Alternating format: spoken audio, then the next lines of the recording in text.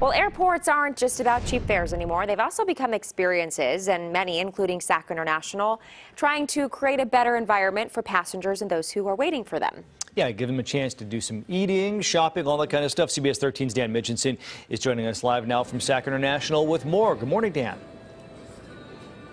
Yeah, good morning, John. Good morning, Dean. I mean, hard to imagine just a few years ago even having a gallery like this, like the one that we have at Sac International right now, where you can buy a painting of a cow called Welcome to Cowtown for $5,000. But we are flying more. We are spending more time at airports these days, so we do want more comforts and, Wi-Fi that's better. Restaurants, art galleries like this. Sac International is trying to improve the experience of flying before you get on the plane.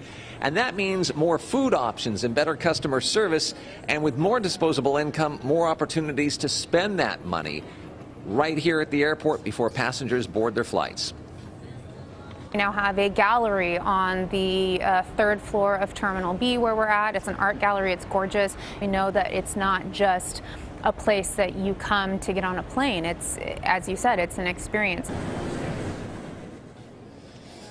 That's airport spokesperson Samantha Mott, who tells me at least 50% of flyers are local, but they are attracting more from outside of Sacramento and Placer counties. In fact, last year, 13 million people, guys, used this airport.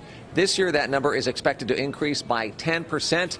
Back here live at Sac International this morning, a lot of those people are expected to come from the Bay Area, and we'll tell you why coming up in just about 30 minutes. So in the meantime, back to you. By the way, if you can't afford a $5,000 picture of a cow, they do have a painting over here for about $450 of a quail. So there's a little bit of something for everybody.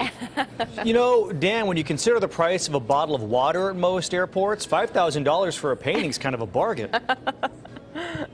Well, it is, and it's going to last a lot longer than that bottle of water as well. That's true. Yeah, getting a little piece of California property history. There you go. Thank you, Dan. Appreciate it.